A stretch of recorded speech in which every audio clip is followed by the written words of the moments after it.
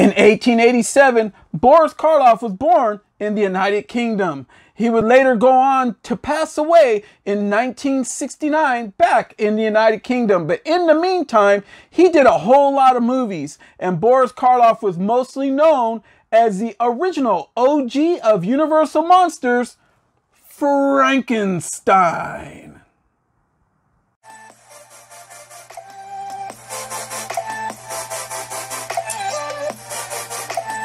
Hey everyone, welcome to another edition of Moe's Toy Room, come from my room to yours. And today we got the original OG monster, the Universal man himself.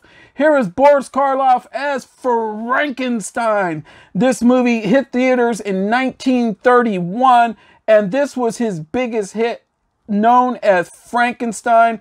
And here you can see it. This is brand new from NECA right here. I just found this baby, believe it or not, at Walmart. I got lucky for once at Walmart. I just couldn't believe it.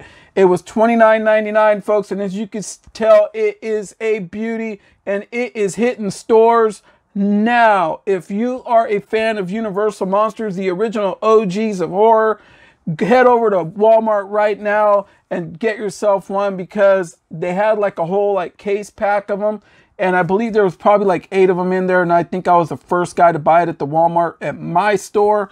But as you could tell right there, you can see that front font looking real cool. It got that matte finish with some gloss to it, to the picture. This whole thing is just nice. It just celebrates the Universal monster himself, Frankenstein. Boris Karloff, rest in peace, my man. You can see that front font looking ever so cool. Let's break it open. NECA does it again. You can see Frankenstein right there in action figure form, how he could look if you have the right diorama behind him. And right here, as he's trapped behind his window of pain, locked in his plastic prison, you can see Frankenstein himself. He comes with 2 alternate heads. He brings some daisies, and he brings some chains, and he brings 4 alternate hands. This thing is a beauty personified for any horror collector or any collector that enjoys this kind of thing. Hit up your local Walmart right now, because it is invading now. Let's turn it to the side right there. You can see that beauty right there of that side font looking really cool, as Boris Karloff is just kept alive. This guy's timeless now. He's etched in stone. He is an icon, the icon. This beauty is for ages 17 and up, folks. So head over to NECA, go over to the NECA section over there at Walmart. That's more or less your collector section. Okay, your collector section. Or you can hit up your local Target, and they might be putting them out as well. I do not know, but I know I found this one at Walmart, and it's out there now. You can see that back font right there looking really cool in that back of that box. Frankenstein monster, the original OG, just doing it. Turning it to the side, and there is that other alternate head right there. It just says it all. See, in those days, they didn't have all the special effects. They didn't have all the CGI. These guys were just really, really good actors and would bring this monster to life.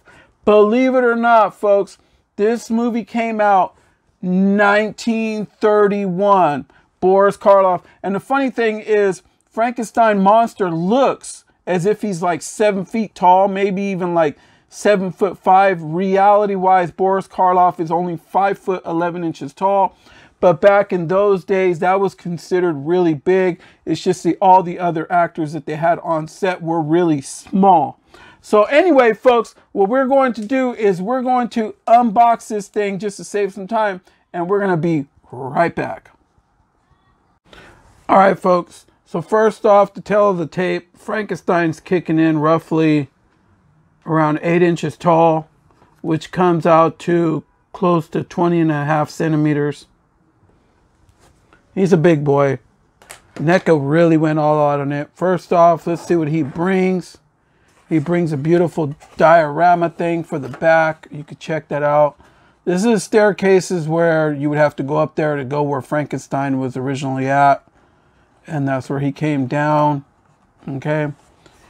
If you haven't checked out the original movie, please do so. It is a classic. I know it's black and white, but it is very fun to watch. He brung the his chain for his hands. Okay. He brung 2 alternate heads. He brung this one. Oh, let's see here. Okay, Frankenstein made a lot of faces in this movie, especially the scene where he was with the little girl at the lake and they were having a tea party. Okay. He didn't know any better, you know. All right, you can see this one. This is the one I really like. I like this grin that he did.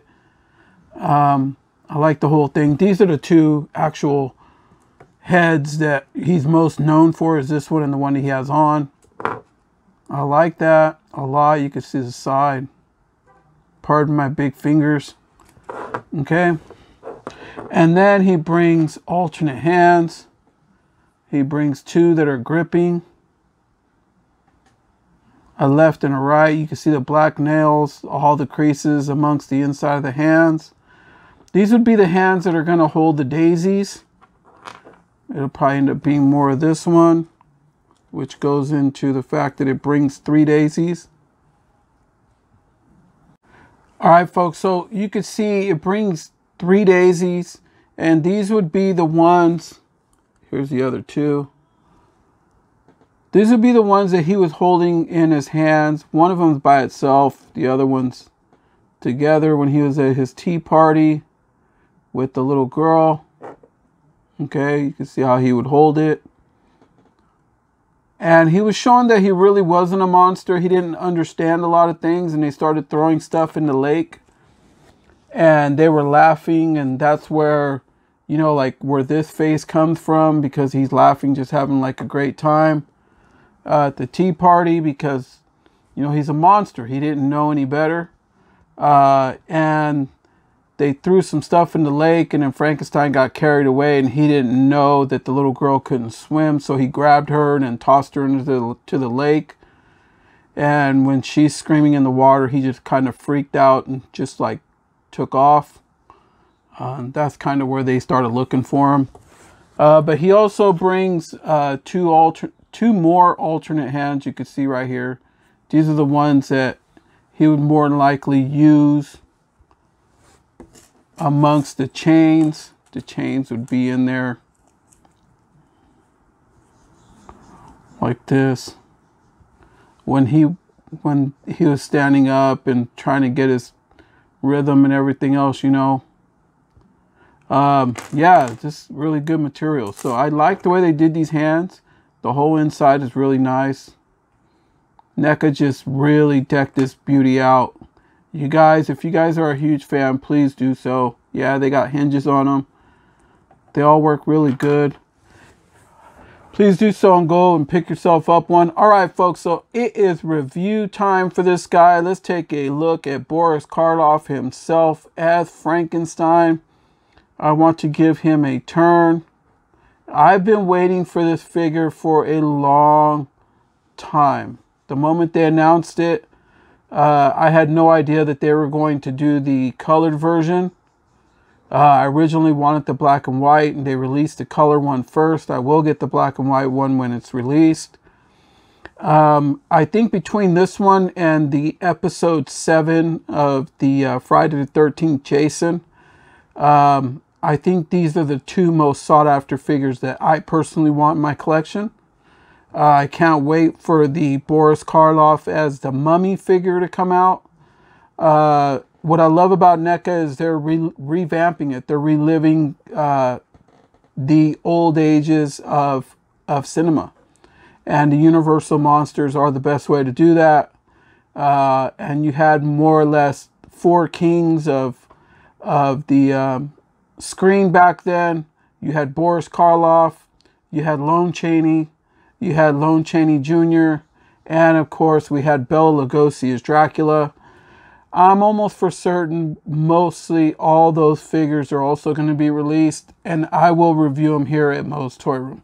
All right, folks, so let's look right here. You can see his garment looks really cool.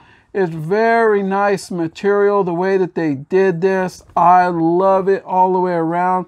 The coat does not open. That's about as much as you're going to get there. You can see all the way down through the creases, the color throughout his face, his bolts on his neck when he ever needs a jump start. You know, why did Frankenstein ever always win a race? Because he always had the jump start. All right. I had to throw that one in there. All right. And then you can see like his hands that it just brings. And yes, that is the way it was. Like his sleeves only went down that far. When I've watched this movie, I don't know how many times over and over and over and over and over. When I first got the, you know, the big old box set of them. Okay. And yeah, this is the way he looked. It's a split image throughout all the creases. You could see even the parts where they put his hands together, where they sewed them all the way through there. You know, a lot of sewn parts on him. I really can't wait for them to bring out a Bride of Frankenstein to go right alongside of him. I'm sure that NECA probably end up giving us that probably in 2002. All right, you can see his platforms right there. That's what gave him the elevation of a man who was 5'11" tall to look so big because of the big feet that he had. All right, folks. All right, so let's take a look right here. Let's see how far his head goes down. Very nice. Frankie, you are looking really sharp. Look at that. Wow. This old timer right here really got some movement. Hits that Michael Myers. Woo! Woo, man. How'd that feel, Frankie? All right, my man. Head spins all the way around. Looks really, really nice. Like I said, oh, look at that. That's cool. So his head, let's take his head off real quick. His head is on the neck with the ball joint right there, right? Well, with the dumbbell ball joint. But it has the neck with the bolts on it, and even that moves. There's some articulation right there. Really, look at that. Real nice. So let's check it out and let's switch to the head that I really like right here. This will probably be the one that I'll probably end up posing them with. So I might as well just put it on them. It'll be that one right there. Looking real good, Boris Karloff, Frankie. All right. Arms hit 90. Very nice. No butterfly cup joint hinge right there, and then you got the single jointed elbows. Okay. All right, single joint other side. These elbows are really cool because they have swivel throughout the elbow versus having swivel at the top of the bicep. Hands move real good. Hinges in them look good. Okay. Overall, let's check out and see how good these hands go in and out. You can see right there how easy it is. For some of you, this may be your first time, then you're thinking about purchasing this. There you go. That's how Frankie would look right there. If you put the daisies in his hand, let's check them out. There you go with that grin. I'll probably end up posing them like that. I like that. I like it a lot. All right. Other hand, same way. Really good movement. They have just did it, right? Has swivel amongst, is that below his chest? Yeah, right here below the chest. You can't see it. Underneath the garment here, if you hold it here, he has swivel right about here. And then let's see if he has any more swivel. Does he have swivel amongst there, or is that his pants? Oh yeah, and then he has pants above his pants. So right there, okay? So he has dual, and then his ab crunch, there you go. Ooh, look at that ab crunch right there. Real nice. Legs, there you go. Oh, right. Good movement right there. Swivel at both knees. Okay. Hits that Anderson Silva kick. That's about yay far right there. Ooh. Ooh, Frankie. I'm sure you're glad to be out of your box. All right. Hits it about there. Super nice. Bruce Lee kick. Ooh, that's pretty good. Kick down the door over there. Get in that windmill. You know, the one that burned down at the end? Okay, the one he was in. All right. And then if you look, he has the single. This one, I can't get this leg right here. I got to see the hinge, but I can't really get it to bend. But the other leg bends pretty good. Just can't get this leg to bend. But that's how he's going to pose. He'll just have to stay like that. Okay. And then if you're looking for some tilt rocker, I don't know if you want to call that tilt rocker. Yeah, I could say it got some tilt rocker on the feet. And then the feet have some really big hinge joints up in there.